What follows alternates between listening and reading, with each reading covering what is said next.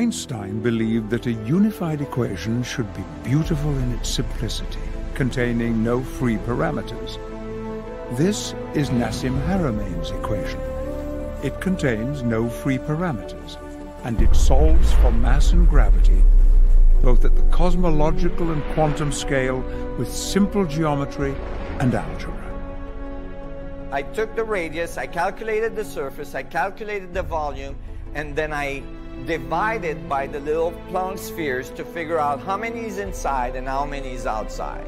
So that the outside was denoted as eta in our paper and the inside as capital R. And then I just did R over eta.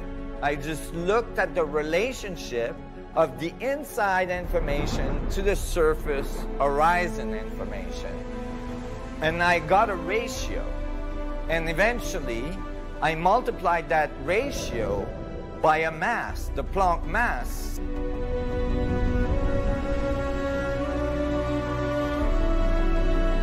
And the result of my equation was the exact gravitational mass of the black hole, just by basically pixelating the inside and the outside of the black hole and looking at their relationship.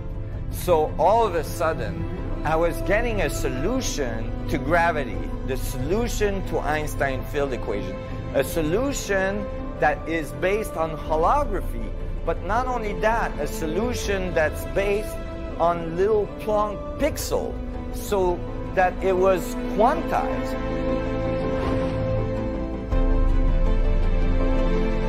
Einstein said we can't solve problems by using the same kind of thinking we used when we created them.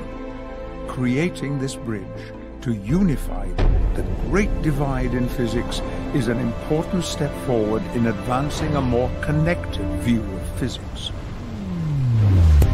So in the paper that I wrote and I sent to the Library of Congress for copywriting in December 2012, I make this little prediction that the radius of the proton should be exactly this value. And I state in the paper that more precise measurement in the future may confirm this theoretical result. I started to work on getting the paper published and sending it to colleagues around the world. I was getting very good reviews on it from very advanced physicists. And then all of a sudden, a paper was published. On January 25th, 2013, a new muonic measurement of the charge radius of the proton confirmed Haramein's predicted value. The experimental results were not what the quantum world wanted to hear.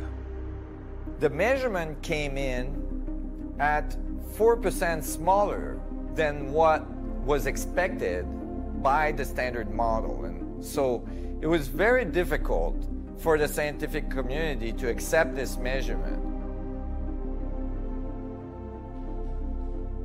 Nassim, you're on Yahoo Finance News. What do you think about that? Oh my God.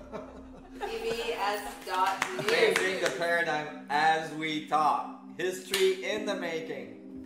New connected universe theory offers an alternative explanation of gravity and mass, revealing potential new source of energy. That's big. Look, it's in the middle of the day. I mean, the night. Oh, that's fantastic. That's really awesome. Oh my God. It's incredible. The wire went out, and within minutes it was picked up by some of the largest networks and media on the planet. And it's already across the world. India, Germany, Europe is coming online. The East Coast will in the next few hours, I'm sure. I just feel like, okay, we're making a significant difference now. We're really kind of birthing a new paradigm, a new moment in the history of science and the history of understanding of the universe on the planet. Some 30 years I've been visualizing this moment where my work would appear on major news feeds all around the world. I mean, we got a lot of pickup on this news today's the day. And it's kind of strange. It's a strange feeling. It's like, oh my God, it actually happened. And, you know, it seems like a day like any other day. But this is the day that it happened. And this could very well be the day that science changed forever.